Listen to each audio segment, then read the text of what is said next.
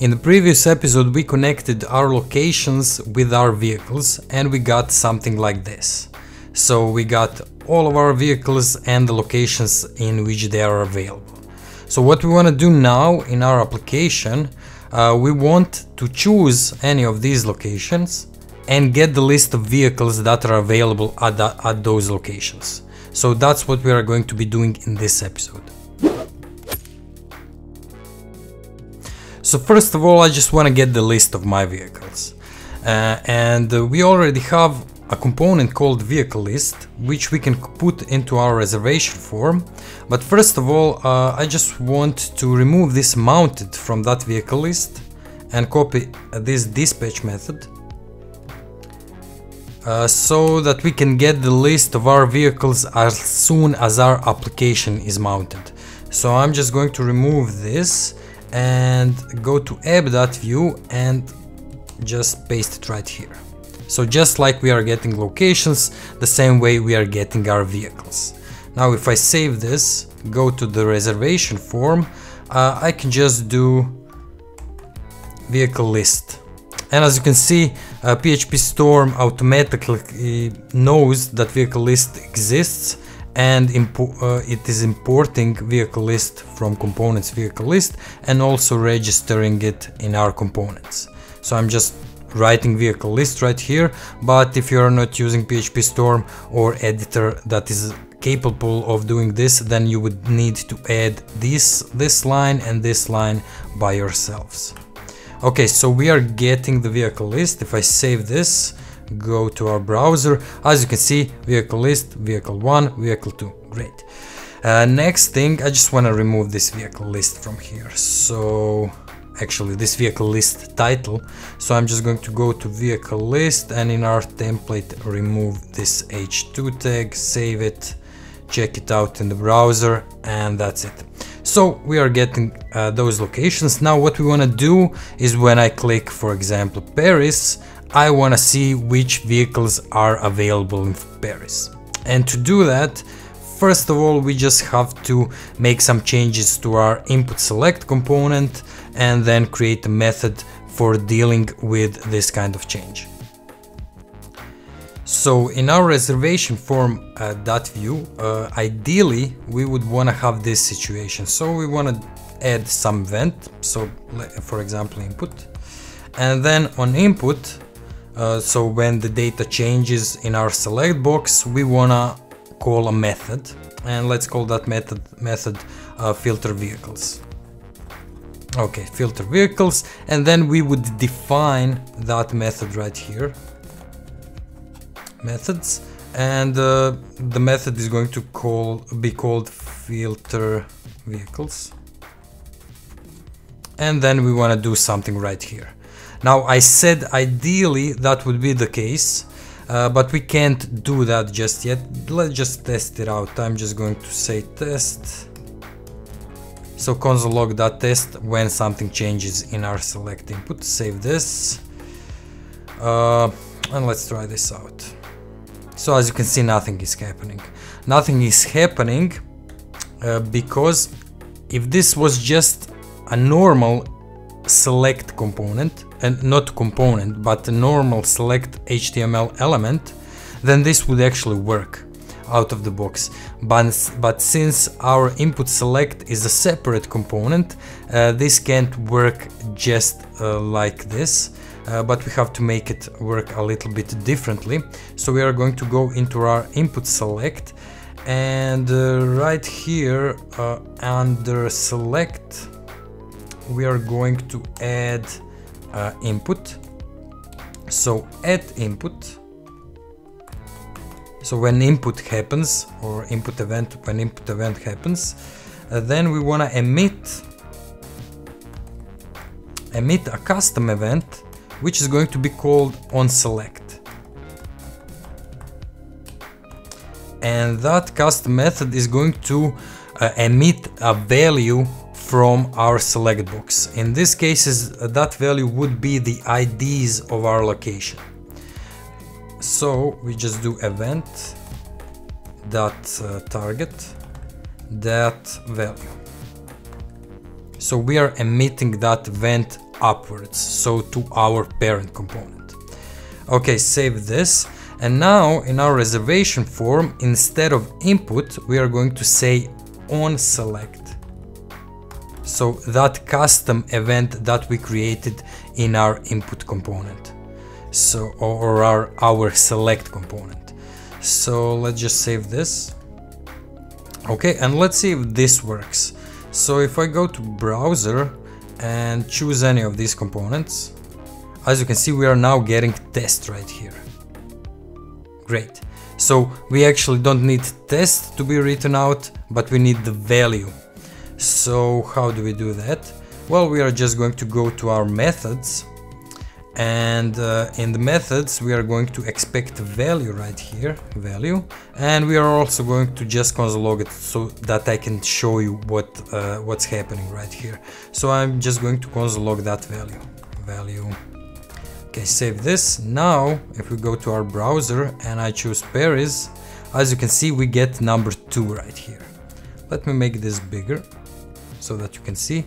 If I select Peckham, we get number 3. So we are getting the IDs of our locations. Great.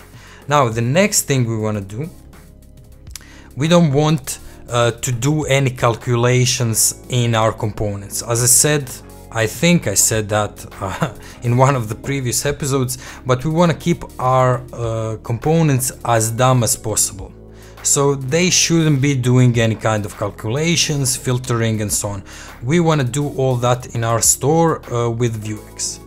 So instead of this, I'm going to dispatch an action which is going to send the value to our store.js file. So you would just do this .store.dispatch, and now we want to dispatch an action which we still didn't create it, which we still haven't created, which is going to be called filter vehicles.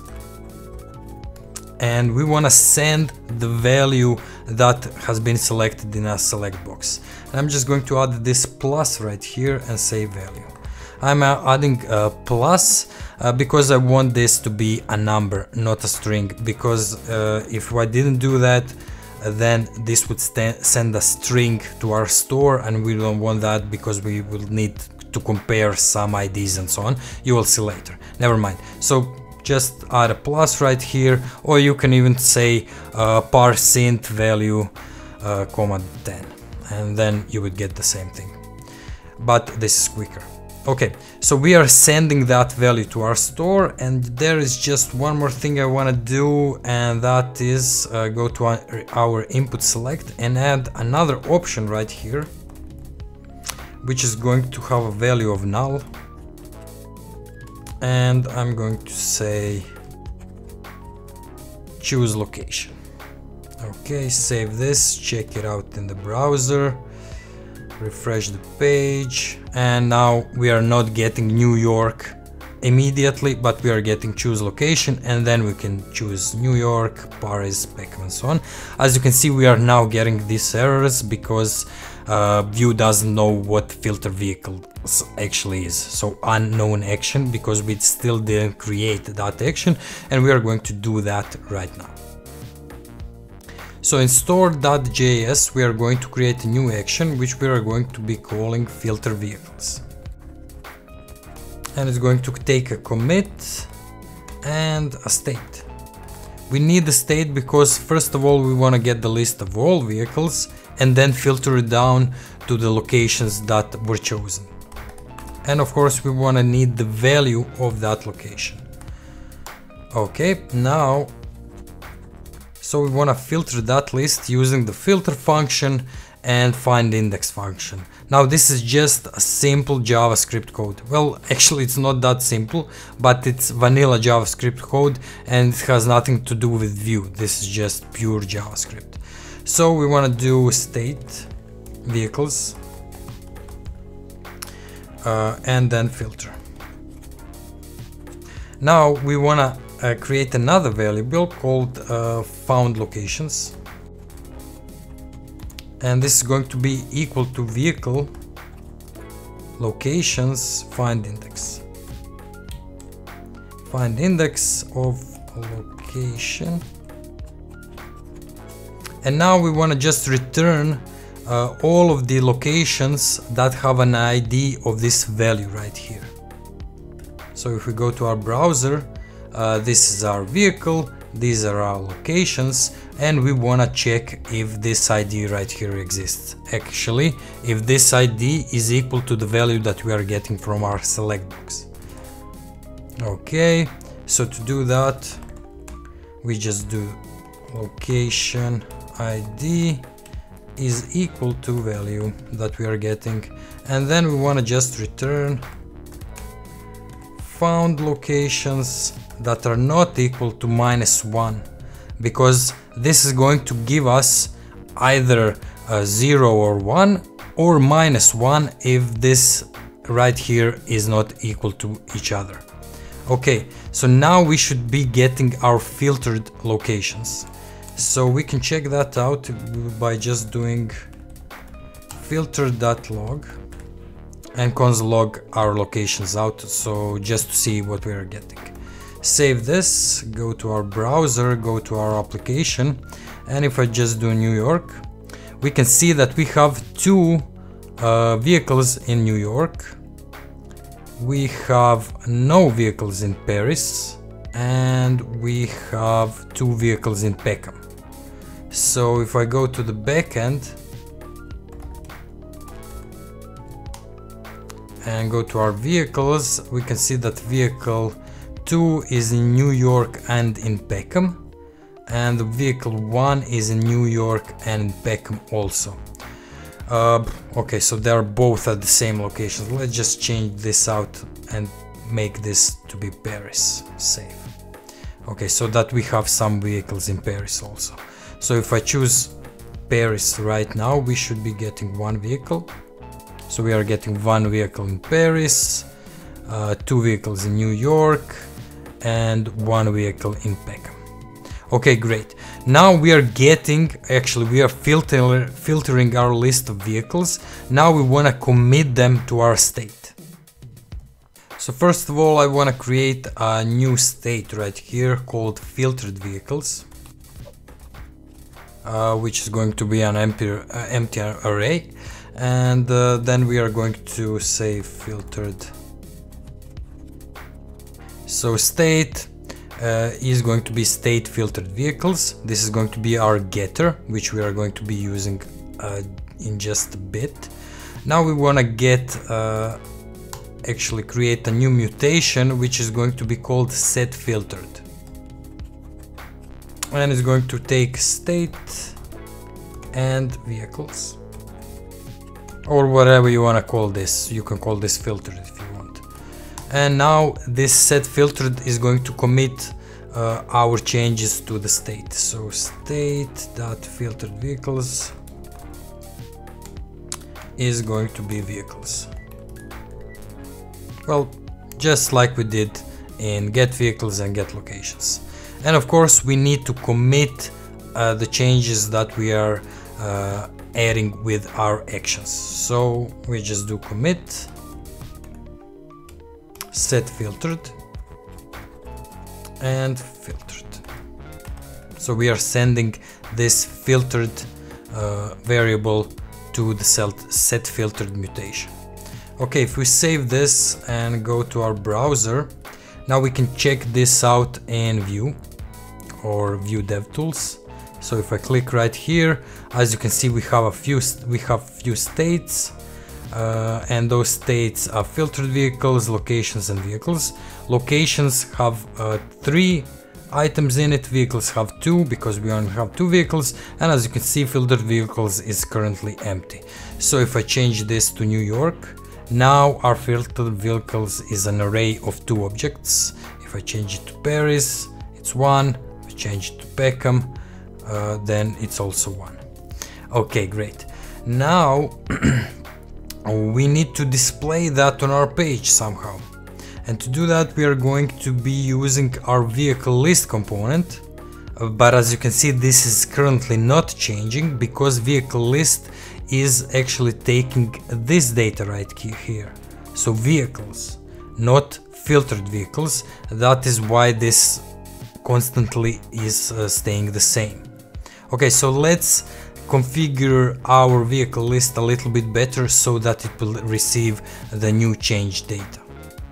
So let's say we want to use our vehicle list for just displaying all of the vehicles. Maybe we will have a page in our application which will say all vehicles, just so that we can present them, but also we want to use it to display filtered vehicles. Now how do we do that? Well, I'm just going to copy, actually let's go from the beginning.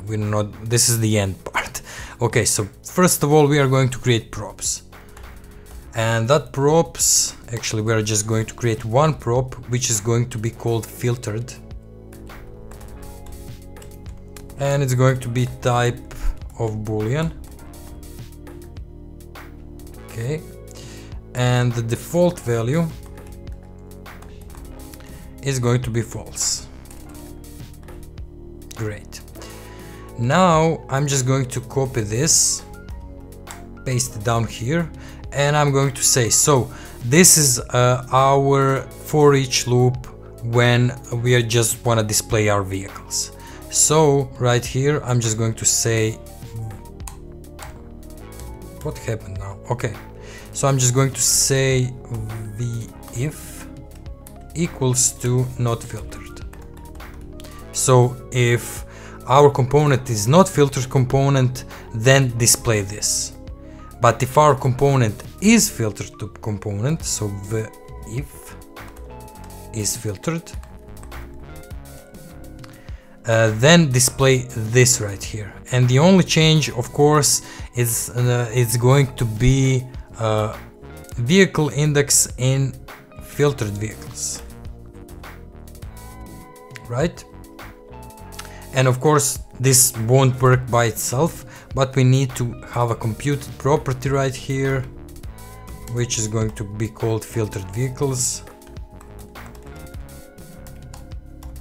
and it's going to take our getter that we created right here in the store, which is called filtered vehicles, right? So we just, instead of all vehicles, say filtered vehicles.